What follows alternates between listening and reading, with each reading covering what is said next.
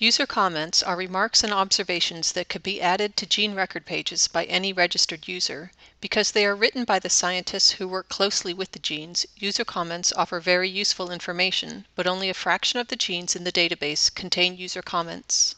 This search, Identified Genes Based on User Comments, returns the list of genes for which user comments have been entered. The page is arranged with the search at the top, followed by a description of the search and links to information about the data that this search queries. There are no parameters to define, just click Get Answer to run the search. The results are opened in the My Strategies section. There are 1,525 genes in PlasmoDB for which user comments have been entered. The IDs returned by the search are listed in the result table. To view user comments, go to the gene page and follow links provided there.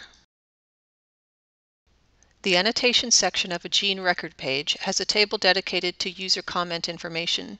You can scroll down to that section or click the link to the table that appears in the header section of each gene page.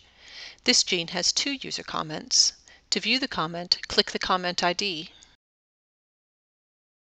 Each user comment begins with a header and contains several fields of information, including the content or remarks entered by the user and sometimes a literature reference.